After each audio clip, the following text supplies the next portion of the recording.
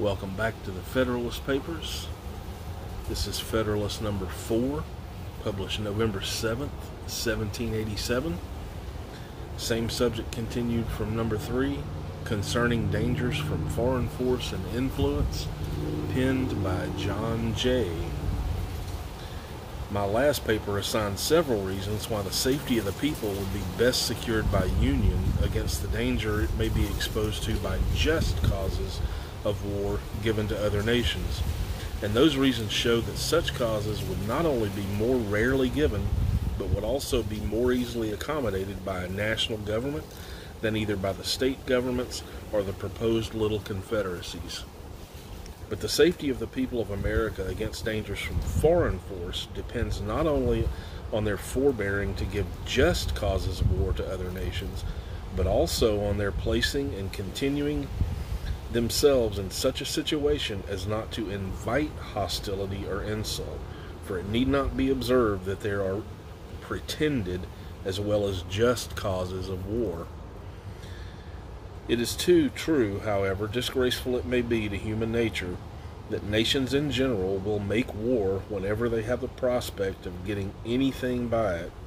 Nay, absolute monarchs will often make war when their nations are to get nothing by it, but for purposes and objects merely personal, such as a thirst for military glory, revenge for personal affronts, ambition, or private compacts to aggrandize or support their particularly families or partisans. These and a variety of other motives, which affect only the mind of the sovereign, often lead him to engage in wars not sanctified by justice or the voice and interest of his people. But independent of these inducements to war, which are more prevalent in absolute monarchies, but which well deserve our attention, there are others which affect nations as often as kings, and some of them will on examination be found to grow out of our relative situation and circumstances. With France and Britain, we are rivals in the fisheries, and can supply their markets cheaper than they can themselves, notwithstanding any efforts to prevent it by bounties on their own or duties on foreign fish. With them and with most other European nations, we are rivals in navigation and the carrying trade, and we shall deceive ourselves if we suppose that any of them will rejoice to see it flourish.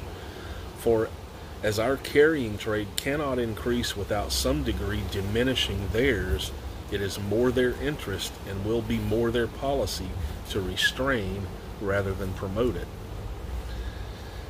In the trade to China and India, we interfere with more than one nation, inasmuch as it enables us to partake in advantages which they had in a manner monopolized, and as we thereby supply ourselves with commodities which we used to purchase from them.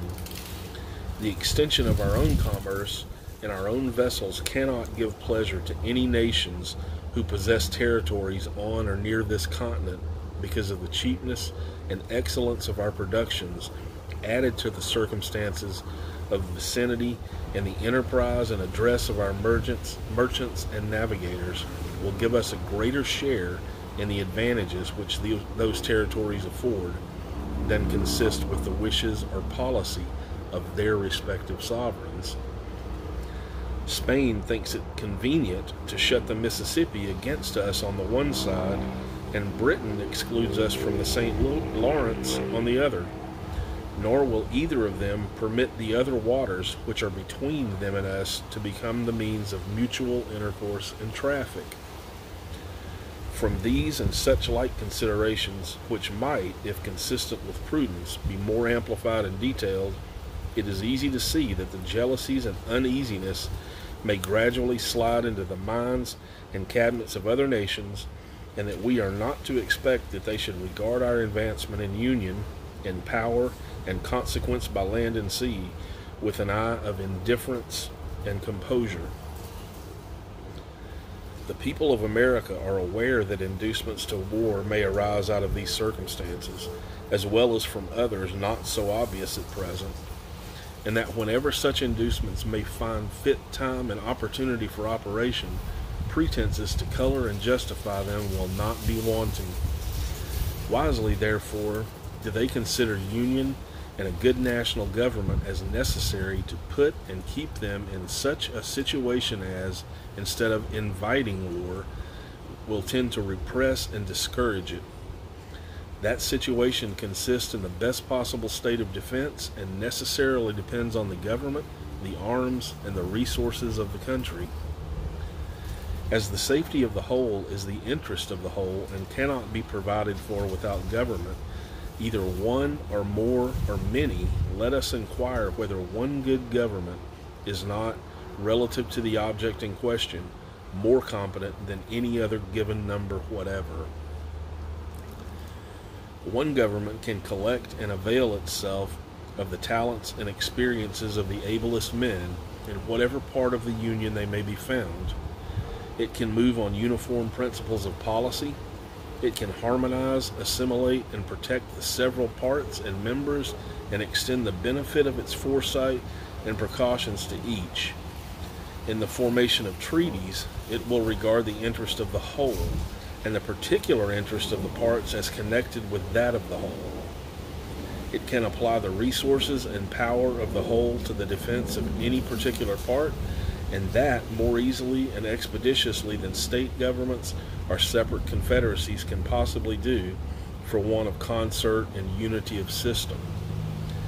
It can place the militia under one plan of discipline, and by putting their officers in a proper line of subordination to the chief magistrate, will, as it were, consolidate them into one corps, and thereby render them more efficient than if divided into 13 or into 3 or 4 independent companies. What would the militia of Britain be if English militia obeyed the government of England, if the Scotch militia obeyed the government of Scotland, if the Welsh obeyed the government of Wales? Suppose an invasion. Would those 3 governments, if they agreed at all, be able, with all their respective forces, to operate against the enemy so effectually as the single government of Great Britain would?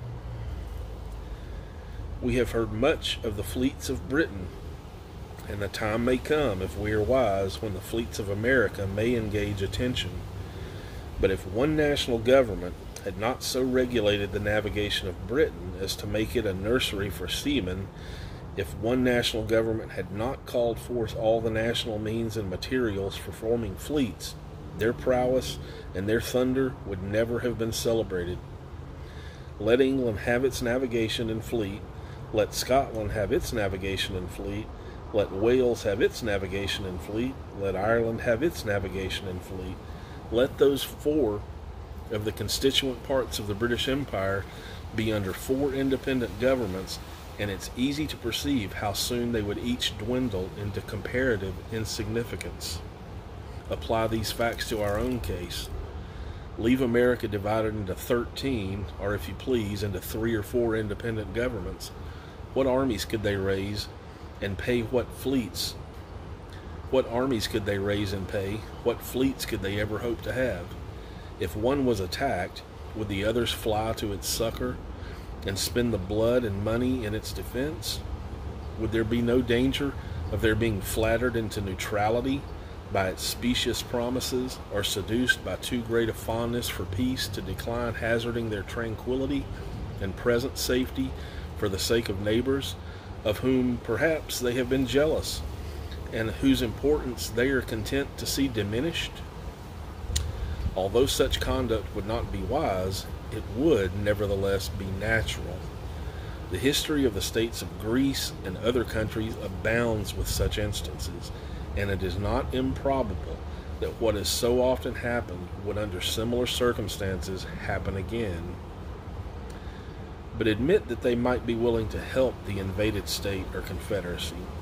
How and when and in what proportion shall aids of men and money be afforded? Who shall command the allied armies, and from which of them shall he receive his orders? Who shall settle the terms of peace? And in case of disputes, what umpire shall decide between them and compel acquiescence? Various difficulties and inconveniences would be inseparable from such a situation, whereas one government, watching over the general and common interest, and combining and directing the powers and resources of the whole would be free from all these embarrassments and conduce far more to the safety of the people. But whatever may be our situation, whether firmly united under one national government or split into a number of confederacies, certain it is that foreign nations will know and view it exactly as it is, and they will act toward us accordingly. If they see that our national government is efficient and well administered, our trade prudently regulated, our militia properly organized and disciplined, our resources and finances discreetly managed, our credit reestablished, our people free, contented, and united, they will be much more disposed to cultivate our friendship than provoke our resentment. If, on the other hand, they find us either destitute of an effectual government, each state doing right or wrong as to its rulers may seem convenient, or split into 3 or 4 independent and probably discordant republics or confederacies, one inclining to Britain, another to France, a third to Spain, and perhaps played off against each other by the 3, what poor pitiful figure will America make in their eyes? How liable would she become not only to their contempt, but to their outrage?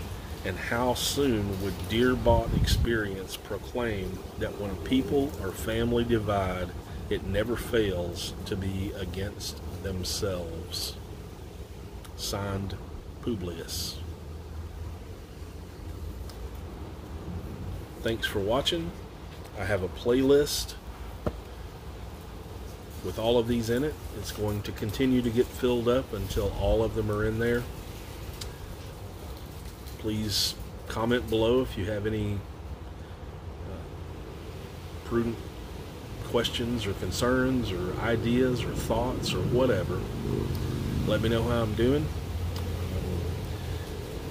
I appreciate you watching, and I will see you next time.